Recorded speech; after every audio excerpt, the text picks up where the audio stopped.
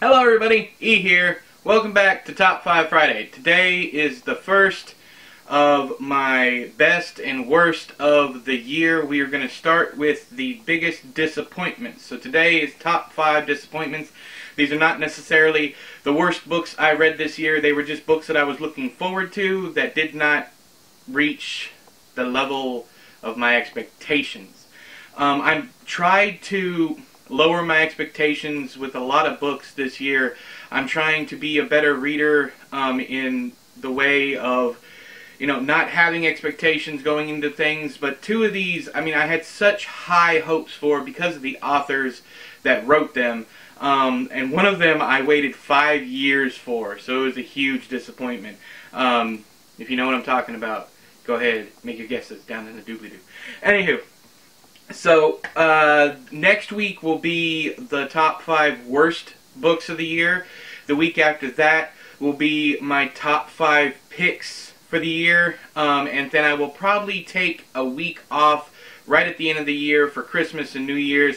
I'm not sure. You might get some content. I don't know. But I think I'm going to go out on the 3rd week of December will be my last Top 5 Friday of the year. Okay? Another thing is, if you would like to see any topics, leave them down, like a top 5, whatever. Leave them down there in the doobly-doo, and I'll try to get to them next year. I have a lot of plans for next year. Hopefully, we can get the ball rolling on some new content, and get back into the swing of things with Thursday Theorist. Hopefully, I can get these videos done. But, without further ado, my number 5 biggest disappointment this year. Many of you probably think it's number 1, but it's number 5 only because I wasn't through the roof with expectations. It's Elevation. I thought it would at least be good. It ended up being terrible. It's the only book I've ever given by Stephen King I've ever given 1 star to. I never thought it would happen, but it did. So this is number 5. Mainly because we got The Outsider this year also, and that book was amazing. If you didn't like it, I don't really care. But anyways, Elevation, terrific book. Terrible book. The Outsider, terrific book. Elevation did everything wrong. From page 1, it was awful. I don't really want to talk about it too much. If you've watched my Thursday Theorist about it, and my review of it, my spoiler-free review, I go more into depth, so if you want to, check out those videos. Next up is Frankenstein in Baghdad. I had heard so much about this book, but the expectations isn't what killed me. It was the actual content that disappointed me. I was expecting, on the back, it tells you right off the bat, from the rubble-strewn streets of U.S.-occupied Baghdad, Hattie, sorry if I'm pronouncing that wrong, a scavenger and an oddball fixture at a local cafe. You don't really get that feeling from that character. Collects human body parts and stitches them together to create a corpse. That's not all. It's not. They lie. The book opens up with him stitching one last piece on the corpse, and then the rest of it is just. It's just really, really bland and boring content. So yeah, this is a pretty big disappointment. That's my number 4. My number... I'm actually going to switch these out because I just realized how much of a disappointment this other book was. My number 3 pick is Frederick Bachman's Us Against You. I love Beartown. I gave it a startling 5-star review. I normally don't care too much for Bachman, however you pronounce it. Probably Bachman. Anyways, you know how I mess up names all the time. This book was like a really, really bad rehash of the first book. I knew everything that was coming, and he had this horrible... The main thing I remember about this was he was constantly reminding you that you were reading a book by saying things like, this isn't that kind of story, this is this kind of story. He said it a lot. It must have been, well over half a dozen times that he takes you out of the story to remind you that you're reading a story. There was also a lot of bad, like fake foreshadowing. Like, he would make you think that one person was going to die, and then he'd kill someone else.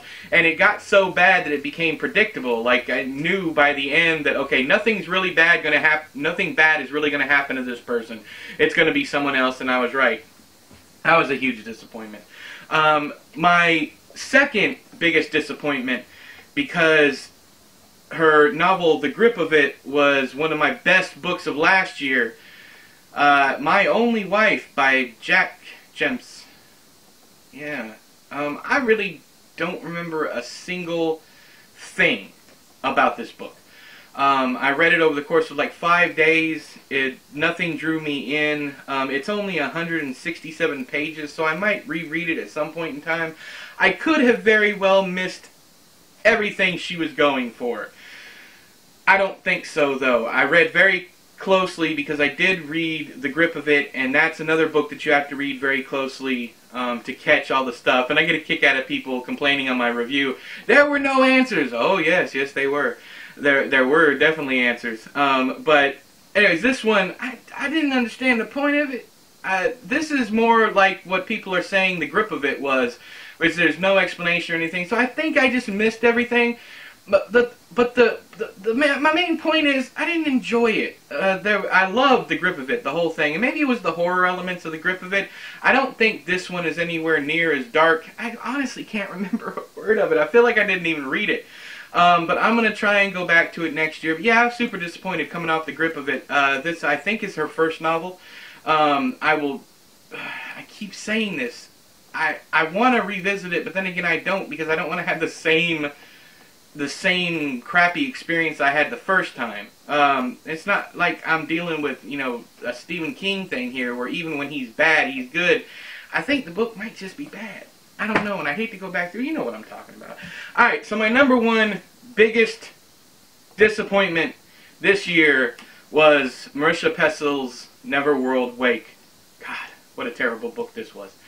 Of course, disappointing. I waited 5 years after Night Film for this book, and it was just god-awful. I remember every single bit of this book, and not in a positive way. My main thing is I kept waiting for the book to start. That's like the main thing that I remember. I'm reading along, I'm like, okay, any minute now, here comes the Pessel content that I've signed up for. And it just kept on going, and I'm like, I am reading a really, really poorly thought out YA murder mystery. And I'm like, I don't care about any of these characters, I don't care about any of the stuff. And then there's a thing that is, it's like the house, I got artwork up here, I can't get up and get it because my leg's wonky, but the Dark House at Elsewhere Bend, I think it's called. But yeah, I kept waiting for something to happen with that storyline. Nothing good happened, and I'm just left with this feeling that I wasted 5 years of my life. I know that sounds a little dramatic, but I was and another thing is, it makes me want to go back and read Night Film and consider the fact that it might not have been as good as I thought it was.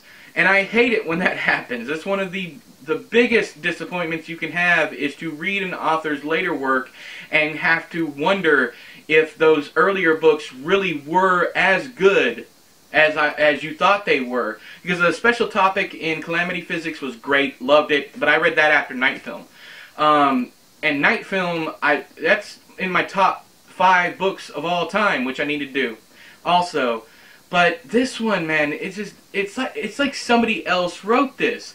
And I keep going back to, maybe it's something she had lying around, and she knew she wouldn't have another book out for a while, another adult book out for a while, so she maybe fixed this one up and threw it out there. I don't know.